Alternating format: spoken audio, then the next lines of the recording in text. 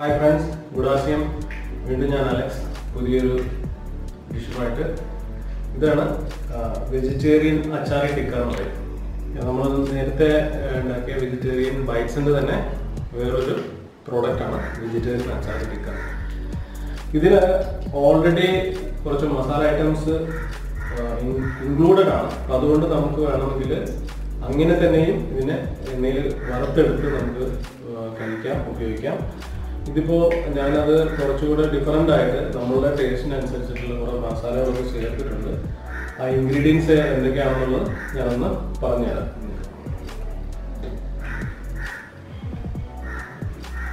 ഇതാണ് നമ്മളുടെ വെജിറ്റേറിയൻ അച്ചാറി ടിക്ക.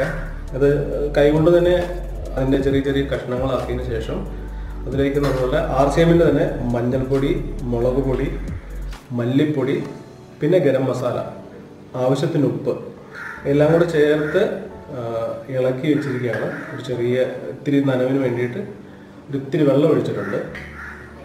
പിന്നെ ഒരു കവറിങ് ഒന്ന് പോകാതിരിക്കാൻ വേണ്ടിയിട്ട് ഞാൻ അതിന് കുറച്ചുകൂടെ ആട്ടയും കൂടെ ചേർത്തിട്ടുണ്ട്. അതായത് ഏകദേശം ഒരു 10 മിനിറ്റോളമായി ഇത് ഞാൻ റെഡിയാക്കി വെച്ചിട്ട് ഇനി ചൂടാക്കി എണ്ണയിൽ നമുക്ക് വറുത്തെടുത്തിട്ട് നമുക്കൊരു സൈഡ് ഡിഷായിട്ട് അല്ലെങ്കിൽ ചായയുടെ കൂടുതൽ നമുക്ക് കഴിക്കാം.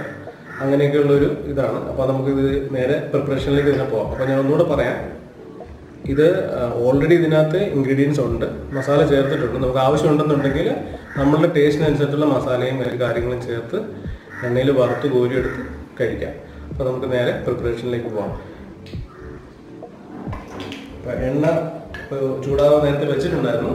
എണ്ണ ഏകദേശം ചൂടായിട്ടുണ്ട്. നമുക്കൊന്ന് നോക്കാം. ചെറിയ പീസിട്ട് എണ്ണ ചൂടായിട്ടുണ്ട്. ഓക്കെ, അപ്പോൾ നമുക്ക് അതിലേക്ക് കുറേശ്ശെ ആയിട്ട് നമുക്കിത് ഇട്ട് വറുത്ത് കോരിയെടുക്കാം. ശ്രദ്ധിക്കുക, എണ്ണയിലേക്ക് ഇടുമ്പോൾ കയ്യിലൊന്നും വീഴാതെ ശ്രദ്ധിക്കണം.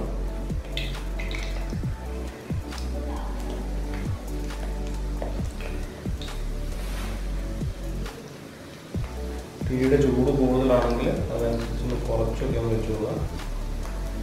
പെട്ടെന്ന് ഡ്രൈ ആയി കരിഞ്ഞു പോയിരിക്കാൻ ശ്രദ്ധിക്കുക. ഇത് വളരെ ഡെലീഷ്യസ് ആയിട്ടുള്ളൊരു വിഭവമാണ്.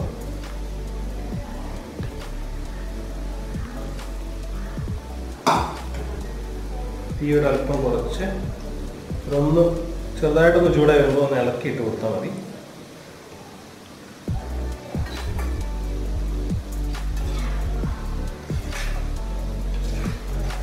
നമ്മുടെ പക്കവടയൊക്കെ ഉണ്ടാക്കുന്ന പോലെ നല്ല രീതിയിൽ വറുത്ത് കോരി എടുക്കാം.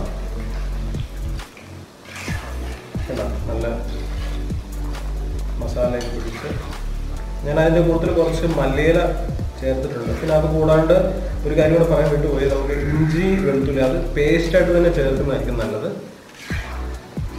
അതിൻ്റെ ഒരു ഫ്ലേവർ കൂടെ ഉണ്ടാകുമ്പോൾ കുറച്ചുകൂടെ ടേസ്റ്റി ആയിരിക്കും. ഒന്ന് ഡ്രൈ ആവട്ടെ. അത് 2 മിനിറ്റ്. നമ്മളുടെ അച്ചാറി ടിക്ക വറുത്ത് റെഡി ആയിട്ടുണ്ട്. ഇനി നമുക്കതൊന്ന് പ്ലേറ്റിലേക്ക് മാറ്റാം.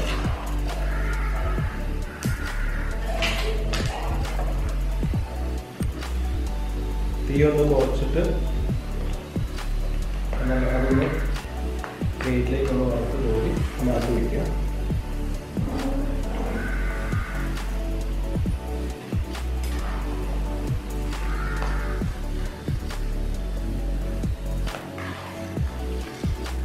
അധികം തീ കൂടി പോയി കഴിഞ്ഞാൽ ചിലപ്പോൾ കരിഞ്ഞു പോകാൻ സാധ്യതയുണ്ട്. അതനുസരിച്ച് ലോ ഫ്ലെയിമിൽ ഇട്ടിട്ട് വേണം അത് വറുത്തെടുക്കാനായിട്ട്.